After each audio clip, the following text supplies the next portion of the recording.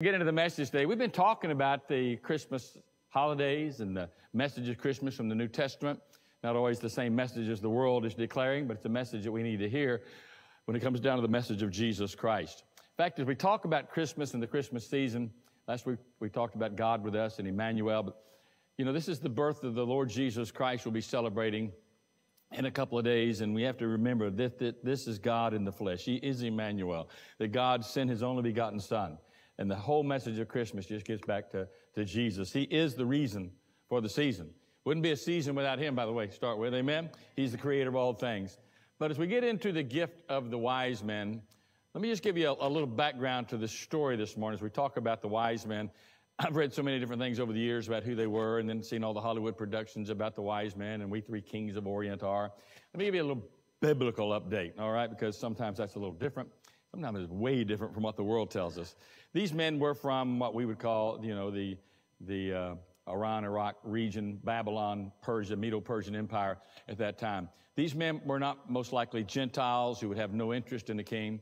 They were part of the Majesstanes, a very high group in the parliament of the government of the Babylonians and the Medo-Persian Empire that was in place in the time of Jesus Christ. These were translated wise men. They were wise. That may not be the most accurate translations, but they were literally called kingmakers in their day. They were the guys who would recognize and anoint the kings to come in their own particular land and government. When it comes to these particular men, again, kind of get away from the idea of what we might have even in our own nativity scene, because they probably weren't even there when the shepherds were. They came at a time later. So we see all the Christmas cards and stuff, but let's get our thinking biblical. These men, as we said, were from that part of the world. These men were high-ranking government officials. These men were probably more than three who traveled. Remember, these are high-ranking government officials. They probably did not come by themselves. They were most likely accompanied by a very large cavalry. Some are saying at least 200 would travel, 200 soldiers would travel with a party like this of royalty from this particular group. So you had a large group. I mean, it makes sense because even in the New Testament, it says when they arrived in Jerusalem to ask where the baby was, it says that Herod was very afraid. He had reason to be afraid. Much of the Roman troops were fighting on another front. There wasn't a lot of protection in Jerusalem at the time. And here comes a large garrison showing up at the front door of the palace, 200 plus at least. And so he's a little bit concerned. He was pretty much a paranoid schizophrenic to start with. He was pretty much a crazy guy. We see what he did with the slaughter of the innocent children in Bethlehem later, so we understand that mentality of that particular kind of man. So he's afraid when they show up. They find their way to Bethlehem as they follow the sign. Now, the sign was something that they had been revealed to them that leads them up to Israel and to the nation of Palestine at the time, which was no nation. It was a Roman Empire at that particular time in history. But this particular sign, as we look at Scripture, was not like, a star in the sky. That's a bad translation of the word in Scripture. It wasn't, the sign is the word sign. It wasn't a star. It says we have seen His sign. It was translated in the King James, His star in the sky. Now, again, let me get back to these men and who they were to help us understand what they're looking for. These men were most likely not kings from that part of the world. These men were most likely descendants of sons of Abraham. These men were probably descendants of guys like Daniel and Shadrach and Meshach and Abednego. Remember, in the Old Testament, Israel went into captivity by the Babylonians, all right? Then later under the siege of the Medo-Persian Empire, it falls there. And so we see that these men were children. Remember when the Babylonians captured Israel and carried away a great deal of people captivity, they took the wisest, the best of the population to take them back to Babylon with them. These men were so well received, they become leaders in the nation. Daniel becomes the number 2 leader. Remember the story of Shadrach, Meshach, and Abednego. They were leaders. They had found places of favor in the government of Babylon. They were well received and recognized, even though we see their conflicts with those who hated God and hated the Jewish people there. They rose, no matter what happened, they continued to rise to authority. Even after the fire, they were recognized even on a greater level. So I believe that these Majesstanes, these wise men, were descendants of these guys and remained in great positions of authority and power in the house of Majesstanes. So we most likely don't have Gentiles who knew nothing of Scripture and knew nothing of prophecy, knew nothing of a coming king. We have a group of men who probably well understood the prophecies of the Old Testament and had studied them most of their lives and were familiar that Messiah would be born. And understanding Daniel, the book of Daniel, there were some specific times, that are related in Scriptures to when Messiah would come, when he'd be born, when he'd be cut off, his crucifixion. So they're not ignorant men, and they're coming in search. So they're following a sign that's been given to him. The sign that's been given to him had to be something they were familiar with. It would be a heavenly and a holy sign. I believe that was the same sign that accompanied the children of Israel when they were traveling in the wilderness. Remember, it said a cloud by day and a fire by night. These men are led hundreds and hundreds of miles by a fiery sign in the sky. It could be translated a star, but this wasn't like a comet or Kepler's theory, that this was a comet that came by so close particular time. In fact, if it had been a comet, it had probably burned up little baby Jesus in the manger, all right? Because it said it stood over where the young child was. You get a comet that close to Earth standing over in something that's still, you got a disaster on your hands, all right? So in the proper perspective, you're dealing with men who are probably descendants of Abraham. You're dealing with men who are looking for Messiah. You're dealing with people who are familiar with the Scriptures and understand what a sign would be when they saw the sign and followed that sign. Remember, it did lead the children of Israel. And so it was a sign that they could follow. So as you study the Scripture and you start getting a little clearer picture of who these guys were and what was going on, and it kind of begins to make a whole lot more sense, when we realize what the Scriptures are relating to us. Get there, it says that these men came and they worshiped the Lord Jesus. In fact, we're going to read just a couple of verses, our passage. Why don't you stand with me as we read from Matthew chapter 2. We'll have it on the screen. You can look it up in your passage if you so desire. But in Matthew chapter 2, there's 10 verses we're going to focus on this morning as we talk about these wise men and the gifts that they brought. And understand, in talking about that, we're going to also, as we always do, show you what, you see these eternal stories and principles in Scripture, but how do they apply? And I think there's a lot that we can apply to our in this situation today. Matthew, it says, when they saw the star, they rejoiced exceedingly with great joy. After coming to the house, they saw the child with Mary, his mother, and they fell to the ground and they worshiped him. Then opening their treasures, presented to him gifts of gold, frankincense, and myrrh. Those might seem like some strange gifts, but they're the gifts the wise men brought. So let's look at that today. Let's say amen to the reading of the word. You may be seated. You may be seated. Wise men, as they're gathering there together, says they worshiped him and they opened their treasures up, and the treasures that they presented. Now, distinctly, it tells us these specific three things: the gold, the frankincense, and the myrrh. They brought gold. Why? Because they're looking for a king. As I said, these men are called the king makers in their own nation. They're looking for one who is a king. If you're going to bring gifts to a king, you want to bring gifts that are suitable for a king. And what is more suitable than gold? It represents Jesus Christ. It represents his kingship. I believe these guys are familiar with the Old Testament passage, not only of Daniel, but also in Isaiah, where it says, for unto us a child is born, unto us a son is given, and the government will be upon his shoulders, and his name will be called Wonderful, Counselor, Mighty God, Everlasting Father, Prince of Peace. Of the increase of his government and peace there will be no end upon the throne of David and over his kingdom, to order it and establish it with judgment and justice from this time forward, even forever. So there's this passage that these men, I believe, are familiar with the Old Testament. They're responding to the sign that's been given to them, and they're looking for a king. And they come and they find the king and they worship him and they open these gifts. Well, obviously gold is the most, to me, the most obvious gift to give a king. Now, if you don't understand it, you might just back off a little bit. This little baby, born in this little nasty place, all right, most likely a cave-type dwelling. We call it a stable. But if you've been to Bethlehem and if you've visited the shepherds in the fields, they don't have barns and stables out there. They have a lot of grottos, little cave openings in the limestone where they shelter their sheep at night and where they lay in the front and take the sheep in, and then they take them out to pasture in the morning. This is most likely where Jesus was born, in one of these little grottos. And as they're out there, they come, they see this babe, but they recognize him and his authority. And please, when you read the Scripture, you have to understand, it's not just little baby Jesus. It's wonderful to talk about little baby Jesus and sing Away in a Manger and Silent Night. Those are great songs. But understand, little baby Jesus is King baby Jesus, all right? He is a king, and he's worthy of a kingdom, and he's described as a king. In fact, he is known as the Prince of Peace in the passage we just read. A prince, This is a prince who has a kingdom, and his kingdom is an everlasting kingdom. It reveals in this kingdom that it has a king, and that king is ultimately the Lord Jesus Christ. He is the king over the kingdom of heaven. He's the king over the kingdom of earth. He is the King of kings. And so they're coming with a recognition. Here's the king.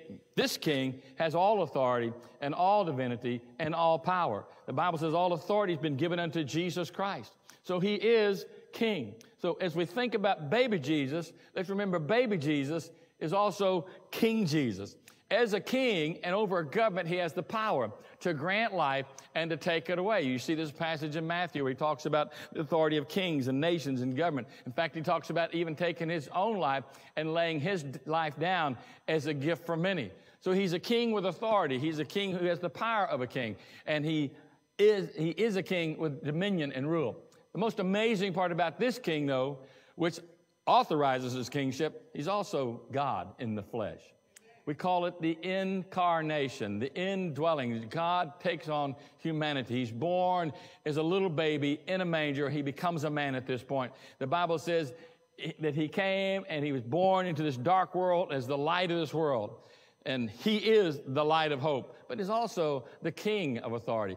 In fact, in Revelation, when you're reading the last of the passages that talk about the end times in the prophetic book of Revelation, it shows Jesus Christ coming back, and it says on his robe and on his thigh, there's a name written, King of Kings and Lord of Lords. So understand, a lot of people don't get this. I think especially in the Jewish culture, they miss this mark. The Jews are looking for a deliverer. They're looking for a savior. They're looking for a Messiah. They don't understand that Jesus Christ's coming was basically twofold. One had to deal with judgment, that he would take upon our sins and would face judgment for us. The second coming has to do with his reigning, all right, as the King of Kings and the Lord of Lords. And so he sets himself up in Jerusalem in the throne of David as the King of all kings. And the Bible tells us that all the nations, all the prime ministers, all the other kings, all the presidents, they will all go up to Jerusalem and they'll recognize his kingship and they'll recognize his authority. So when they come, they're bringing gold. Why? Because he's a king. If you read some of the meetings between kings in the Old Testament, or kings and queens like Sheba and Solomon, and read the list of gifts that are exchanged or given, you'll see gold is one of the first mentioned. A recognition of authority and a recognition of power. So these wise men, what do they bring? They bring gold, because Jesus is the King of Kings and gold is worthy as a gift for our King. But not only do they bring gold, the Bible says they brought a couple of other things that might seem just a bit strange until we begin to peel back a few layers of the Scripture. One says that one of the gifts is that the kings bring frankincense. Now, the English word is derived from an old French term, two words, frank incense, which really means pure incense, all right? It's pure incense. And what this particular incense is, it's frankincense. Frankincense was, as we said on the screen, there's this odorous resin imported from Arabia. Easton's Bible Dictionary says it was one of the ingredients of the perfume in the sanctuary. In other words, when they would worship the Lord and have sacrifices, that it was used. And it was sprinkled upon the offerings that were made, the sacrifices that were being presented in the Old Testament to God. They sprinkled meat offerings with this, so that when the offering would go upon the altar and the fire there, it would emit just this beautiful, wonderful smelling fragrance. Now, I don't know about you, I just like driving by Spring Creek Barbecue. That's a good fragrance to me. But then you add, the elements of the incense that's being presented. It's a sign of recognition of his deity. It's a sign of worship. It's a sign of prayer. In fact, frankincense is tapped and comes as the sap out of a very scraggy, but real hardy tree called a boswellia tree. And what they do with this particular tree to harvest this resin out of it, they slash the bark. In fact, the process is called stripping.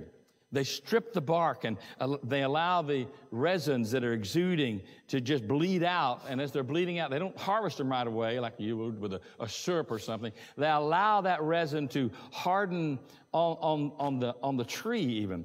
These hardened little resins that are flowing out, this is really good if you think about all the passages concerning this. They're called tears, all right?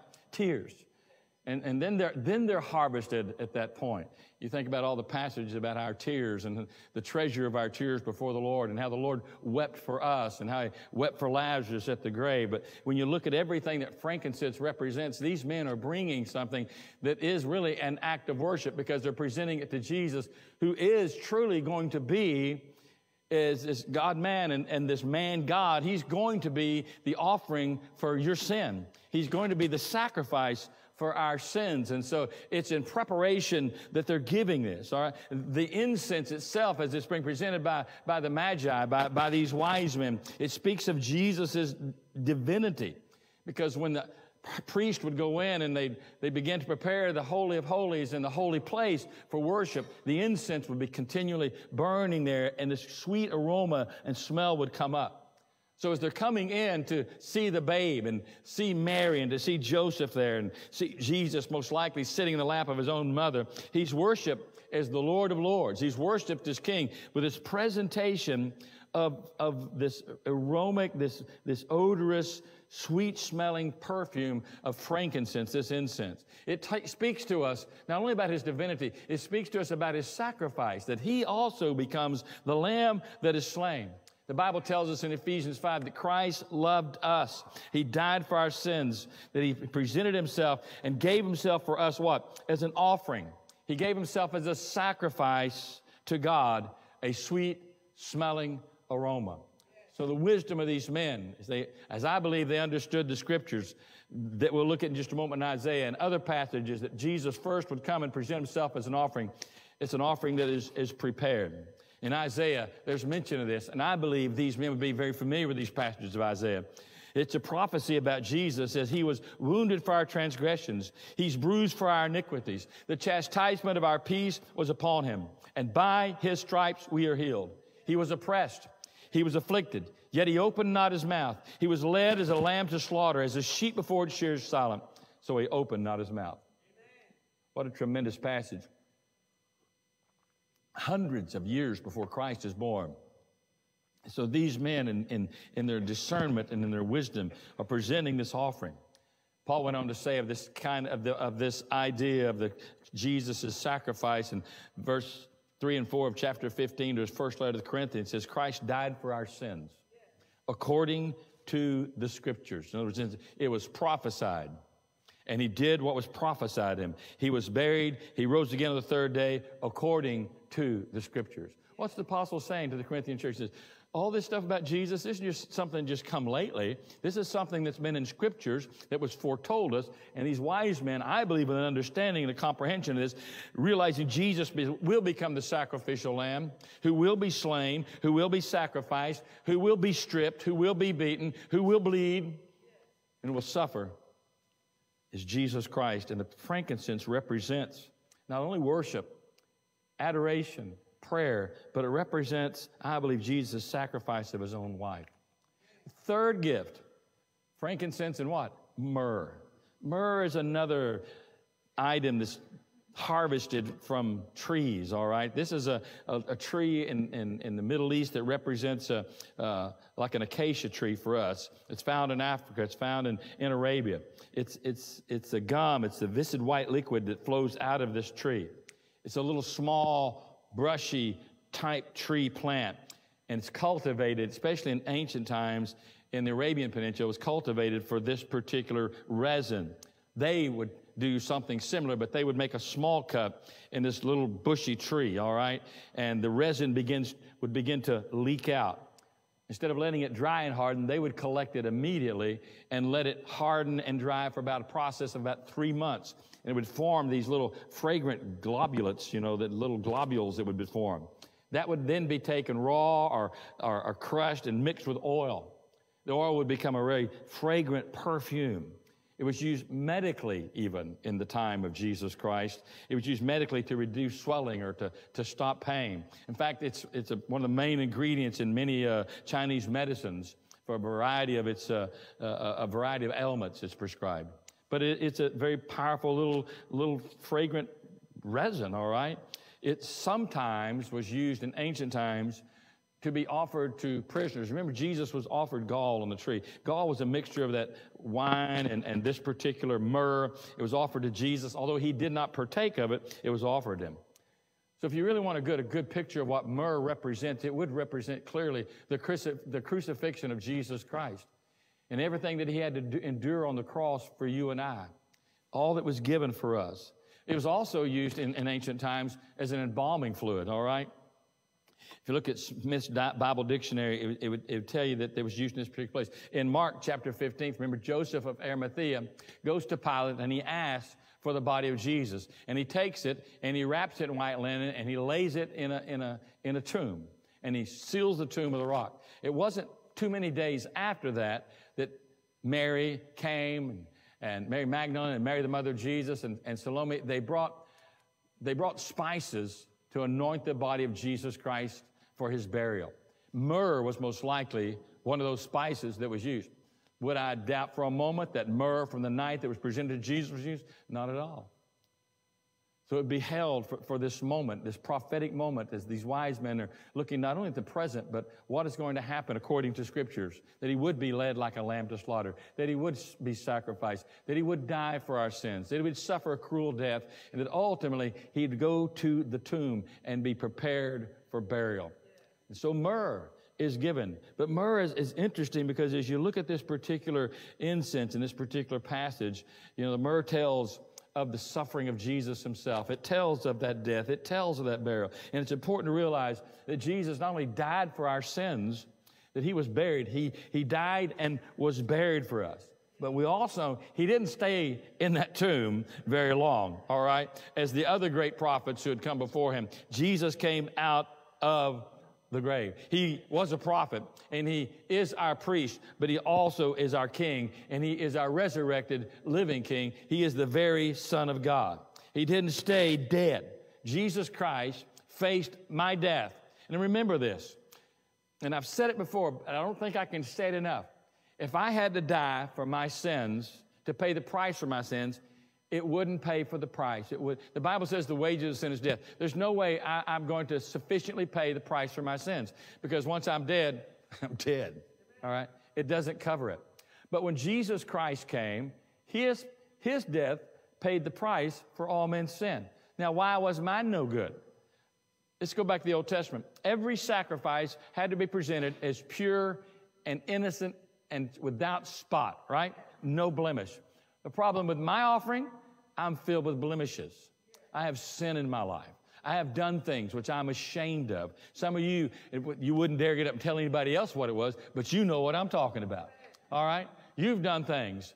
You have willingly disobeyed God in your life. You willingly chose to rebel against God. You willingly chose to do what you knew, even in the moment, was not the right thing, and you sinned. But Jesus, the Bible says, he who knew no sin. He's an acceptable offering for God. And so he goes into death, and he faces death, and death does not conquer him. He faces the grave. The grave does not conquer him. He is risen from the dead, victorious over death, victorious over the grave, victorious over the hell, as the living Lord of Lords and King of Kings. He is our risen Savior. He's an acceptable sacrifice by God. And he became victorious over the sin and the death. And it was witnessed and it was testified to when God raised him from the dead. You can think about it. If Jesus hadn't risen from the dead, we would never know that the offering was acceptable. But it was acceptable because he presented himself. So the myrrh, I believe, represents death. Myrrh represents the burial. We know he overcame death in the grave through his resurrection. But understand, I believe it perfectly represents death and burial, the price being paid. Now, the good question would be, what gifts can we bring? If you go back to that passage in Matthew chapter 2, verses 10 and 11, verse 11 says, the Magi came and they stood in the presence of Jesus, all right? And what do they do there? It says the first thing they do is that they fell down and worshiped him. They fell down and they worshiped baby Jesus. That was the first. And the second thing, I don't know how long they're there. I don't know how long they worship. We don't know. And again, we don't know if there's 3, 10, 2, all right? It's plural. That's all we know. We don't know how many men are outside the area attending them.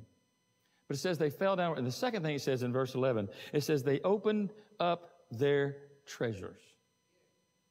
Now, the NLT, the New Living Translation, says they opened up their treasure chest. And literally it means there were chests, plural, of treasure. Now, it mentions gold and frankincense and myrrh. These were costly spices as well there. But, you know, it sounds from the way it's described in Scripture, there's kind of a big hoard here, you know. And remember, these guys, I don't believe these are guys looking for how little they can bring. You know, this is not like the Christmas offering Believers Fellowship trying to figure out how little we can get away with giving. They're trying to figure out how much they can bring. Now, they were equestrians, the finest cavalry in the world at that particular time of the world. So they traveled on horses, contrary to the postcard at Hallmark. If they had camels, they were used for carrying cargo, supplies, tents, food, you know, all those kind of things, and treasures. Here's this moment where they're bringing in the treasures, where they're having their men bring them in and popping open these treasures. Now, over here in the little mini stranger scene, you got these little sweet boxes and stuff. But I believe, come on, they're worshiping the King of Kings. This is the long-awaited for Messiah. This is the long-awaited for our King of Kings and Lord of Lords. And so they're opening up their treasure chest, and they're presenting the gold and the frankincense and the myrrh, and they're presenting them with such freedom and such liberality and I believe with such joy. It was a treasure that was fit for a king. What are we going to bring? My stock of gold is a little down right now. Got a little right here, I think. We can also bring gold, not of this particular fashion, but we understand what's going on with the idea of the worship and the majesty and the recognition of his King of Kings. We bring Jesus gold when we recognize his authority over our lives. In fact, the Scriptures tells us that our faith in 1 Peter 1:7 is much more precious than gold. If you really want to bring an honorable gift for the King of Kings and Lord of Lords, you commit your heart and your life to him. In fact, it goes on to say in 1 Corinthians, as Paul's writing to the church there, he says, listen, that your very deeds that you're doing for the Lord, the way you're living your life, he says that is like precious gold. So if I'm seriously interested in bringing the Lord the gold that will honor him the most, it's going to be a life, number one, of surrendering my heart and my life to him. My faith in Jesus Christ. Now, that's a word that's tossed around a lot today. You hear a lot of people say, well, there's all faith and all faith. No, the Bible says there's only one faith. All right? There's many religions, and that's what the world means when they're talking about faiths. It's religions. There's a lot of people who have religions, all right? There's all kinds of religions in the world. But faith is completely different. Faith in the one faith is my faith in God and his Son, the Lord Jesus Christ, to change my life, to accept me for what Jesus has done for me, that Jesus Christ paid the price for me and for my sins. And so my faith is in God, not to save myself, not for me to have enough works and efforts, you know, and there's all kinds, as you look at the different religions of the world, all kinds of things you can do to find salvation through the eyes of man's religion. Do this, do that, don't cut your hair, do cut your hair, you know, all the different kinds of things, you know, only shave your head except for a ponytail, and on the list goes. Don't, you know, grow a beard, you know, if you grow a beard and don't shave it. There's a lot of stuff that men require. There's only one thing God requires. The sacrifice for your sins was an acceptable gift by God the Father. So the only thing he's waiting for you now is to receive the gift in faith and to put your life in the hands of Jesus Christ, all right, to give your heart to Christ. Have you done that? You say, well, I'm a Baptist. That's not what I'm asking. You've given your heart to a denomination, perhaps. You need to give your heart to Jesus. Well, I'm a good person. Well, you're putting your trust in your good works. Good luck with that. It's not going to work. The Bible says it's not of works lest we should boast. And what's happening when you say that, I'm a good person, what you're saying is you're just boasting of what you've done. Unfortunately, it won't work. The Bible says we've been tarnished, we've been stained, we've been blemished by sin. So my good works aren't an acceptable offering. But Jesus Christ, without blemish, without stain, he's an acceptable offering. Hallelujah. And he presented himself on your behalf. You want to present gold to the Lord, then you give your heart. But not only that, for the believer, once we've given our heart to Christ, faith is not a one-time thing that I just choose Jesus. The Bible talks about the just shall live by faith. I'm living for Jesus. Are you living for Christ? The Bible says, whatever you do, whether you eat or whether you drink, do it all for the glory of God. Everything in our life should really be just pointing to Jesus as our Lord. I'm doing this for the glory of God. I want to be a righteous husband. Why? For the glory of God. I want to be a righteous leader of people for the glory of God. I want to be a righteous man for the glory of God. I want to be a good dad for the glory of God. Ultimately, it all is for Him.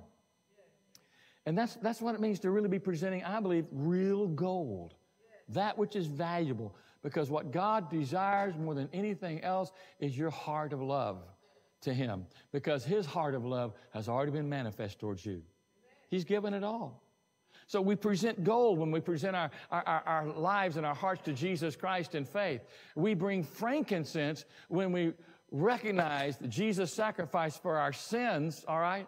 And we in turn offer our lives as a living sacrifice. The Bible says, present yourselves a living sacrifice, holy and acceptable to God. Catch the rest of this verse. For this is your reasonable service of worship. In other words, God says, here's the way you live your life for me. Just present yourself as a living sacrifice. I gave myself as a sacrifice that would be killed, and I rose from the dead. Now I want you to live for me. That's frankincense. That becomes a sweet-smelling savor. The apostles talk about how our lives and our prayers and our worship is a sweet-smelling savor to God. We come to the Lord with an attitude of surrender. We come to the Lord, and our surrender, by the way, is worship. That's the way we glorify God. That's the way we honor the Lord. So if I'm going to present frankincense to the Lord and present it in a real way, then I'm going to present my body to the Lord Jesus Christ. And I start living with an attitude of worship. John 4 says, if we're going to worship God, we must worship Him in spirit and in truth.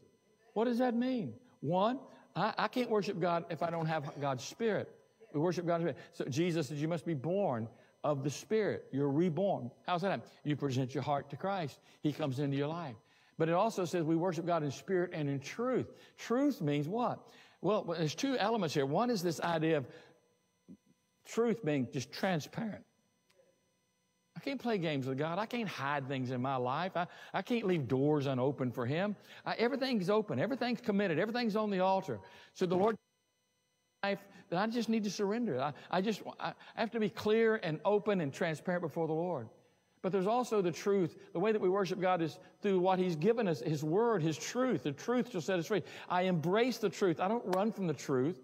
I don't try to pick and choose at the Bible like it's things, well, I don't like that part and I like this part. Isn't that the culture we're living in? We're living in such a subjective culture today. People just kind of take from God and Jesus and the Bible what they want and they leave the rest. Well, this is the way I see it. This is the way I believe it. This is the way I feel about it. This is what I think. Here's my truth. That's a dangerous way to live your life. Because your truth can pretty much be a lie if it's not God's truth. That's why we have this revelation called the Holy Scriptures. It shows us what truth is. And so if I'm going to worship God in spirit and in truth, and it says I'm going to embrace the Word of God, and this is going to be my guide. All right? It's the God book. It's my guidebook. I'm not going to try to pick and choose. Well, I don't like that, or that's just too hard, or that's too difficult, or I don't think I can do that. It's a submission of my heart, of my life to Jesus Christ and saying, I'm going to worship you for my life. All right? Then there's the presentation of myrrh. When we talked about this myrrh and how it was presented in crucifixion and in burial, we have to understand that as Christians, not only have I come to Jesus Christ as my Lord and Savior, I'm coming to the cross to live my daily life, to present this element of myrrh in my faith. It really means that I'm taking my place, with Jesus Christ. You say, what's your place? Your place is in not only the resurrection of Jesus, but the death and the burial and the resurrection of Jesus Christ. What Paul said, I'm crucified with Christ. Nevertheless, I live, yet not I, but Christ lives in me. And the life that I now live in this flesh, I live by the faith of the Son of God who loved me. That's myrrh. That's myrrh. That you've committed your life to Christ, and yes, you realize that now not only am I this living sacrifice, but it means I go to the cross daily. Magnolia campus today, we had a baptism. And I was making reference to the baptism in connection with this particular presence of myrrh. In baptism, we see a great picture of the death and the burial and the resurrection of Jesus Christ, right? The water represents the the death, all right? We're buried in that water. Now, baptism doesn't save us. There's two sacraments that the Lord has commanded that we should observe in the church, and one is this ordinance of the Lord's Supper, because it preaches the message of the cross of Jesus, right? The blood and the body of Christ given for us. And the other that's given to us as a command to do, these are only two in the Scriptures it tells us as the ordinances that we do, is baptism. That once we trust Jesus Christ as our Lord and Savior, we should follow the Lord by giving a public testimony of that through baptism. Well, let's everything you might know about the Bible and think about that from a purely human standpoint. Why in the world does God want me to get dunked in water? I had a bath. It was Saturday yesterday. But there's this great picture, just as there is in the communion, there's this tremendous picture of a life that goes down into death and is buried in that water, and this washed as it comes forth in new life. All right? Now, that happened the moment you gave your life to Jesus Christ. You bear a testimony of it when you experience water baptism. You say, well, I've given my life to Jesus, but I haven't been water baptized. Well, you're backslidden already. All right? Because baptism is a commandment from the Scripture that we're to do. It doesn't save us, but we should be bearing this public testimony that our lives have been changed by Christ Jesus. And so I would say today, if you've never been baptized, all right, since you've given your heart to Jesus Christ, the next step for you, is to follow the Lord in baptism. You need to come, well, Brother Joe, I've been a Christian for 30 years now. Hey, well, it's about time then. All right, let's get baptized. After the service, talk to the Henleys, talk to me or Brother Gary. Somebody say, I want to know more about baptism. We'll get with you on it. But it's a tremendous picture of the way we live our lives now. That's the symbol. The reality is, I am claiming daily that I've experienced that. Romans 6. If you're struggling with some particular besetting sin in your life, you haven't gotten free yet, all right, even though you know all the Bible verses, I would encourage you to take Romans chapter 6 and memorize it. It was my liberation chapter for me personally in my life. With all the garbage, when I gave my life to Jesus, you could have called me the junk man because I had a lot of junk in my life, all right? With all the garbage, it was that redeeming, glorious, great passage of Scripture that just began to memorize and meditate on daily, ultimately end up memorizing the whole chapter because it was so liberating. But he starts out, she says to the church, are we supposed to continue in sin? In other words, we're saved by grace because we're sinners. We couldn't save ourselves. But do we continue in sin so that grace may abound? Anybody know the next two words? Certainly not. King James, God forbid. God forbid. No way. Well, if you give your life to Jesus, quit living the old way. You have a new life. Why? Because he says you were buried with Christ in baptism. Just as like Christ, was buried, so were we. So when I came to Jesus Christ, often we talk about, well, he came into my heart. Catch this part. I came into him. The Bible says I became one with him. And now, that's what baptism represents. When Jesus Christ comes into you, at the same moment, you're coming into his body, into him. All right? So you become one in Christ Jesus. We need to live our life.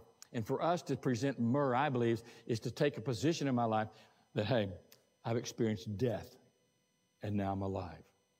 But today, I'm going to die today. Paul said, I die daily.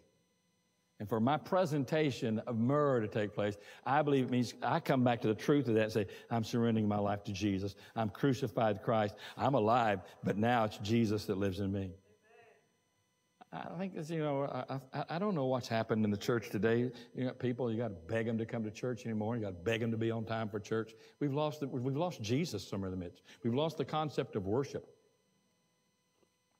I mean, if I can be on time for work every day and then still not be in time for church. What you talked about this morning? But you were talking to the choir. They were here, right? But I mean, that's just a little illustration, all right? I'm not trying to torture you. We've got enough things we can think about that we're in trouble with. But I want us to come back to the memory of Jesus. And this is about worship. This is about corporate fellowship. This is about honoring God in our life. But again, we're living in this new generation that doesn't want to pay any price, and they don't want to, oh, salvation's free. I'm under grace. So praise God. But then I realize, if you really realize you're under grace, you want to give everything. You want to present it all. So let's get back to the place we're living for Christ, not for ourselves. We're living to serve in the kingdom of God, not for ourselves. We're living to reach a world, not ourselves. And so we come back to this place to realize, I'm here for the glory of God. And I don't need to be worried about it costing too much. I mean, Let's think about it. If you realize these gifts these guys brought, these were expensive gifts. Christmas in itself is expensive. Can I get an amen? Christmas is, but think about the original Christmas. I mean, think about Joseph and Mary having to travel all the way from, where they were to a little tiny town of Bethlehem to pay. That's a long journey with a pregnant woman who's about to have a baby. All right? That was a miserable experience, I'm sure. And not only not to get there, have the baby, pay the taxes, but then they had to go into exile for several years into Egypt. They couldn't go back to the comforts of their own home. That's a little bit of cost. Think about what it cost the people of Bethlehem who lost their tiny infants at the massacre of those innocent children by that ruthless Herod. It cost a lot. Think about the journey the wise men had to make all the way to where Jesus was, with their expensive gifts being laid out. Think about the cost of those early servants of Christ, the apostles of the Lord Jesus Christ, who went out in obedience to reach a lost world and suffered death and persecution, the loss of their loved ones, the loss of their own lives. Think about the missionaries, even in more modern times, who paid the high price of their own lives. Not only the discomforts of leaving home to reach others for Christ and live in means and in places where there really isn't a lot of comfort what we're used to, but to face the privation and the suffering just to spread the gospel of the Lord Jesus Christ. Think about the Christian martyrs of all generations, those who laid down their life for Jesus Christ. From the early century church, as they're fed to the lions or hung up at Nero's parties, they were burned alive to be used as torches. Think about the cost that it took them as they laid down their lives for Christ. Two others let me think about. One, think about the cost for God the Father as He gives up His only begotten Son to reach you and to reach me, to save all men. And then think about what it cost Jesus to surrender His life to death, a cruel and unmatched death like anything in history. All that a gift could be given for us.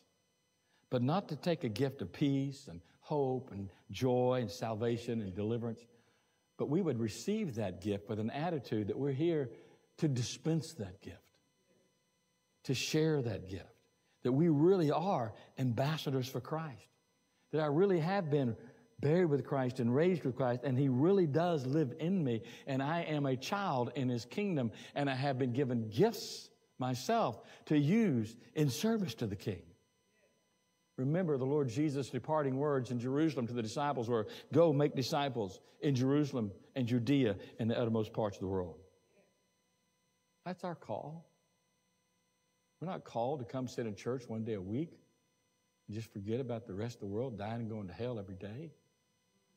We're called to make a difference. We're called to serve Christ. In 2 Corinthians 8:9, there's this passage, and I'll close with this. For you know the grace of our Lord Jesus Christ, that though He was rich, yet for your sakes He became poor, that through His poverty you might be made rich. We have been made extremely rich. And I'm not even talking about the blessings of living in the United States of America. I mean, that's awesome in itself, that God would choose to let us be born here instead of some third world, fourth world, poverty-stricken nation. But He chose you to be born for such a time as this, in this time in history, and to be used for His glory. It's time that we bring the gold, and we bring the frankincense, and we bring the myrrh, and we make a difference in the world around us. We can honor the Lord Jesus Christ. I pray that this Christmas will be a Christmas you get a real glimpse of the cost of Christmas. But at the same time, you get a real glimpse of the worship of Christmas. When you see those shepherds coming out from the fields, they've been out in the fields and the angels sharing the message. And what's happening out there is worship is starting to resound. The heavenly hosts are singing. The shepherds are praising God. You can be sure that those wise men, as they pursued that sign in the heavens, were filled with a spirit of awe and wonder what they'd behold, what they would witness, who they would see, what they would experience. It was an attitude of worship. When they came in and they presented their gifts, it says they fell on their knees and on their faces and they worshiped God. Let's get back to worship in our lives. Let's get back to worship on Monday, Tuesday, Wednesday, Thursday, Friday, Saturday, and Sunday. and realize this precious, unspeakable gift has been placed in our hands, that we have a responsibility to bear and to share. That's what makes Christmas so righteous and so good and so awesome, when we start participating in it and living it. Let's stand with our heads bowed. Father, I thank you today that you've truly gifted each and every one of us in more ways than we could probably begin to even count or measure. But Lord, I know that as you've come and surrendered yourself as a sacrifice, as an offering for us, that we too in kind, like the shepherds, like the wise men, we too in kind can worship and exalt your name. I pray in the name of Jesus, Father, you touch our hearts. Each and every one of us today would be ministered to by your Holy Spirit right at the point that we need it the most. And you'd be glorified in this service. With our heads bowed just for a moment longer. Today, if you have never given your heart and your life to Christ, I would encourage you to right there where you're standing to open up your heart and receive God's free gift of grace and salvation. Say, Pastor, how do I do that? The Bible says, for with our heart we believe unto righteousness. With the mouth, confession is made unto salvation. That means it starts right there where you're standing. Welcome Jesus into your life. Ask him to forgive you of your sins. Recognize you need him. Recognize he is the King of kings and Lord of lords, who came and offered himself for you, that you wouldn't have to face hell and death and misery. That death for you would only be a doorway now, not a fear. Ask him to forgive and to wash you today. Simple prayer. Lord Jesus, come into my life. Lord Jesus, save me from my sin. Lord Jesus, I choose to live for you. Make that commitment today. In a moment, when we begin to sing this song of worship and praise, why don't you come? There's about 4 men in this altar place. You come to any one and say, listen, today I've prayed that prayer. I'm giving my life to Jesus. Make that confession. Remember that verse in Scripture says, we believe with our heart, but we confess with our mouth that Jesus is Lord. Come, let someone in this room today know Jesus is your Lord and Savior now. Let us rejoice with you. Maybe you were spoken to in a moment a while ago. We talked about baptism, and you not yet follow the Lord in that. Maybe you've prayed, you've trusted Christ as your Lord and Savior, but you've never made that public testimony through baptism. That's something Jesus left us as a commandment to do, to take our stand in sharing the message of changed lives. Why don't you come today and let one of us know, hey, I need to follow the Lord and be obedient in this issue called baptism. We'll get with you and set up a date in the near future where you can experience this tremendous blessing in your own personal life. Maybe you're looking for a church home today and you know that you've been coming, but yet you've not yet joined the church. Maybe you're new in the community and, man, you've changed your jobs, you've moved to a location, you bought a house here, you've changed your address, you've sent out all the notices, but yet you haven't found a church home. If God's been touching you about Believers Fellowship, let's come on and be a part of what God's doing here. Come let one of these men know, I want to be a part of what God's doing here at Believers Fellowship. Count me in on it. I want to be a part. Maybe you just need to pray with someone, or just come pray by yourself between you and the Lord. The altar's open today. What's God saying to you? What's he doing in your heart? He's done everything that needs to be done. He's waiting for you now. You have to take a step. You have to move out yourself. Why don't you obey the Lord today? If we're worshiping the Lord, you come. Let's trust the Lord together. Come.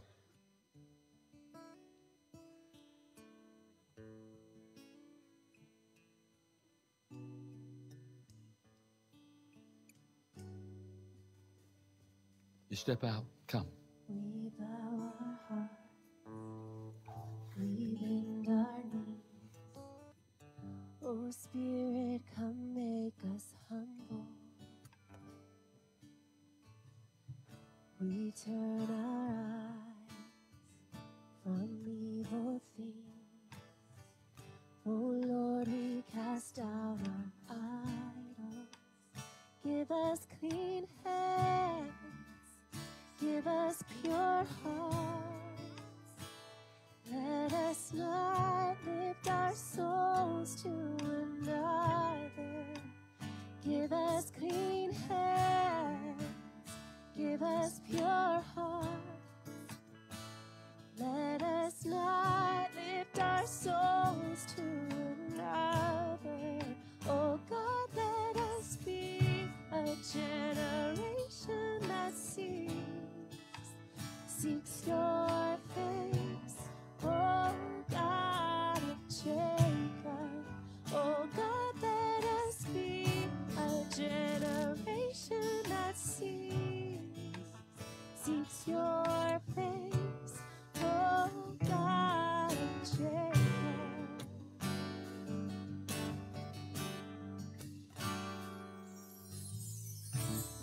bow our hearts, we bend our knees. Oh, Spirit, come make us humble. We turn our eyes from evil things. Oh, Lord, we cast down our idols.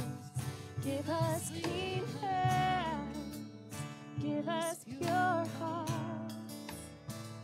Let us not lift our souls to another. Give us clean hands, give us pure hearts. Let us not lift our souls to another. Oh God, let us be a generation that seeks your face. Oh God of Jacob, oh God, let us be a generation that seeks your face.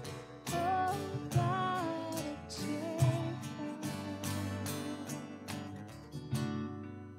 So give us clean hands, give us pure hearts. Let us not lift our souls to another. Give us clean hands, give us pure hearts. Let us not lift our souls to another.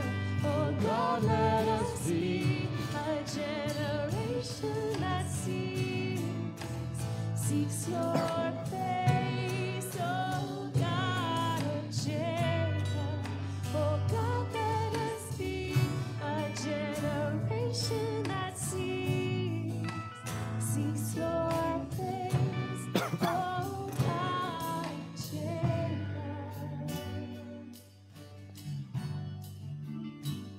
Father, how we love you. We thank you again for your unspeakable gift that you've given us. I pray, Lord, especially as we come to this season and this time, as we gather with those we love the most, you'd use us as a vessel of mercy and grace. In Jesus' name. Somebody say amen. You may be seated.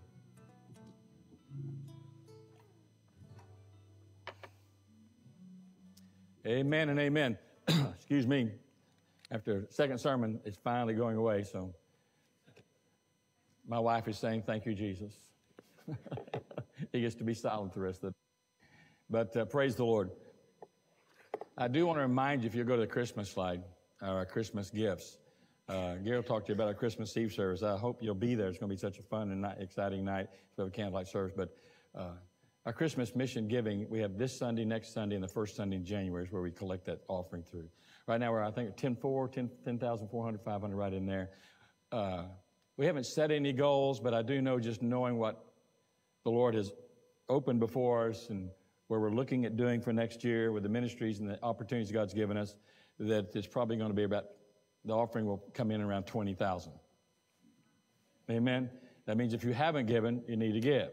If you didn't hear what the Lord told you to give, you just gave what you thought you could give, hear the Lord and hear what he has to say to you.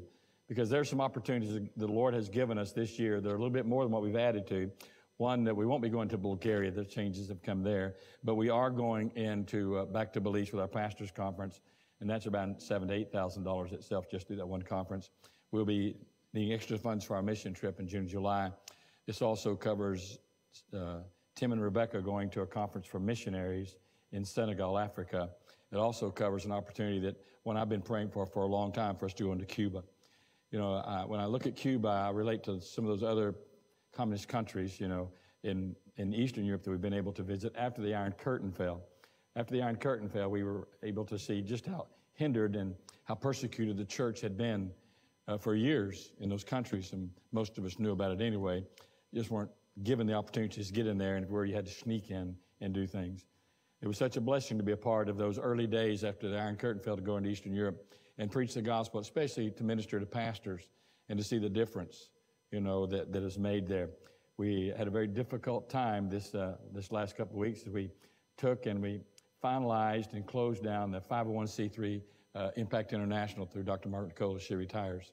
It was very difficult. We had a board meeting here in my office, and a lot of snot and tears and a lot of remembering of all the differences that ministry in our church in particular has had in that particular country. I've spoken many times. I've recently had a call from a pastor from Bulgaria. I've gotten notes throughout the years of saying, I cannot tell you how much the ministry that you all brought to us pastors in Bulgaria after the Iron Curtain fell changed our lives, changed our course, changed our direction. And I don't think we could have ever done what the Lord wants us to do. When we first started going, there were a couple hundred churches in Bulgaria. There's a couple thousand churches in Bulgaria now, you know. And the last conference I did there, we had close to 1,000 pastors and their wives that were present from every denomination that's in Bulgaria, every evangelistic denomination, Methodist, Baptist, Charismatics, Pentecostals, Church of God, Assembly of God, just across the line, every denomination, every evangelical denomination. And one of them wrote back, the president of the Pentecostal Union there he said, don't know what you've done about your ministry. He says, I don't think most of our people know it. He said, but we go by the name Pentecostal, but after being taught for those years that you've taught us and preached to us, so we're pretty much all Baptists now, but we just haven't let it be known. But so we don't care about the title. We don't know that you're a Christian. Amen, that you love Jesus. Well, the Lord has shut that door, it seems, for now, though there are other invitations that are starting to kind of bubble and boil around. I was recently called by another pastor who does ministry there, asking for some insight and maybe going with them and participating. But this door to Cuba has opened to us, through the San Felipe Baptist Association, to go there. And Cuba's been on my heart for a long time. One, because they're still under communism to this day. And the church there's been very limited in what it can do. Most of the churches that are there are house churches. I told you that we'll be speaking to the representatives of 250 house churches when I go and I speak to them. So there's a real opportunity for ministry. I don't know what it is. I just know there's just been this burden in my heart for Cuba. And how much God wants us as a church to participate, I don't know. But we got to get there, first of all. Amen? The Bible says, how shall they hear the gospel if nobody preaches to them? It goes on to say in Romans, and how shall they preach to them if nobody sends them? So our Christmas offering is a time of sending. Yes, if you looked at our general budget with our church missions and ministries, you'll see that if we present it every year in our business meeting, you'll see we do a lot of mission work through the Southern Baptist Convention, through the State of Texas Baptist Association, through local associations. We do a whole lot, everything giving to church plants and all those kind of things. But we as a church, we also take up this particular offering that's not part of that general budget. And it goes to things like Belize and Bulgaria and Cuba, Senegal, Africa, Uganda, where Gary just got back from. It goes to make those things happen. I've often said, you've heard me say before, we're the biggest little church in the world. God, and I say that because God has put us in some very large platforms to reach a lot of different places in the world. But as He's done that, as He calls us, we're responsible, all right, to fulfill that. Kathy and I, we prayed about what to give. We wrote our gift out. The Lord called us as a family to give. I'm going to ask you to be doing the same. It was a gift we felt like the Lord wanted us to give. It wasn't one that we just kind of figured out, I can do this, or let's give 25, or let's do this. It's something Lord, what do you want us to give? We felt like we'd heard a word from the Lord. I'm asking you to do the same. If you haven't given, maybe you've already given a gift, but if you didn't take time to say, Lord, what do you want me to do towards this Christmas offering? I can't encourage you enough to do that. I believe with all my heart, if we'll just all do that, collectively, as a family and as a body, then I believe that the need will be met. That's the way God's done it around here for a long, long, long time. So let's stay the course. Let's be faithful to Jesus. Let's ask Him what we can do to be a part of what He has for us. Because it won't be for a long time. And we can bring back pictures and slides, as we do a lot of times. But it's when you walk into heaven. And the Bible tells us in the book of Matthew that everybody's life that we've had an impact on, it says they're going to come to us, and it says they're going to welcome us into the eternal abode. In other words, they want a time of fellowship because you had a part in their life and in the changes in their lives. So no telling how many lives you've touched just with your giving. Not just by the way you live your life, obviously, where you work, the people you touch, family, members, community. We touch 1,000 people, never realize it every day. But you're going to see those lives. But you are going to see these people whose lives were impacted, whose lives were touched. Lives made a difference in. So let's just be faithful. That's all I'm asking you as your pastor. I'm going to be faithful. I'm asking you to follow me in this. Let's be faithful to Jesus. We're following a Lord who has always been faithful. Hallelujah. Can I get a witness? Amen. That's 2 sermons in one day. Be blessed. Amen. Brother Gary. Amen. Amen. Crystal's going to come up first. She has an announcement.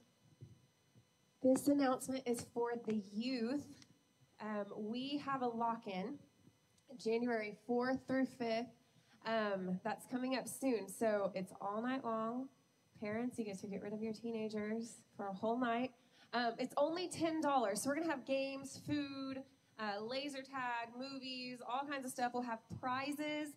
So here's my challenge to you. Invite your friends. We'll have prizes for people who bring guests. We'll have prizes for that your guests will be able to win. So it's going to be a really good time. It's January 4th through 5th, so mark your calendars. We don't have a Sunday night meeting before then, so I'll keep reminding you on social media and everything. But mark your calendars, invite your friends. Members, if you know teenagers between 7th grade and 12th grade, this is a great opportunity for them to get involved, hear the word. We'll have a great worship service. So don't forget, sign up. Come see me if you need more information. Thank you. Amen. We do have our Christmas Eve service tomorrow. It is candlelight. Please check your bulletin for that. That starts at 7 o'clock or 6:50 if you want to be on time. So please be sure to be here. Food bags. There are food bags. It's your opportunity. If you don't get a chance to pick up food bags to support the food pantry, there are bags available at the table at the back of the church. Also, our food pantry, they have a new connection at the new grocery store. And not only is there breads, there's eggs, there's dairy. It is for the taking. So please go visit our kitchen. And it's back there, and there's plenty back there to take. So please be sure to visit the kitchen. Also, there is no PM activities. There's no Wednesday night service either this week. And, you know I said let's give a round of applause for our band, but those are the ones that you do not see unless there's something going wrong is our sound booth. So let's give a round of applause for our sound booth as well. Lastly, don't forget your tithes and offerings. We don't pass a plate here at Believers Fellowship. Please be sure to put your tithe and offerings in the offering boxes in the back of the auditorium. With that being said, you are dismissed. Look forward to seeing you tomorrow evening.